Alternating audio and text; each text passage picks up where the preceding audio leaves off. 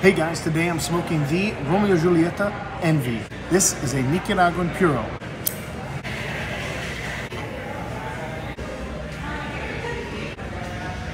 Right off the bat, not getting much, but there is no bitterness. It's not hot.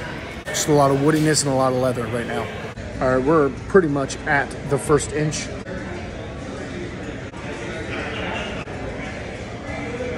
You get that raisin and graham cracker taste off of the Nicaraguan tobacco.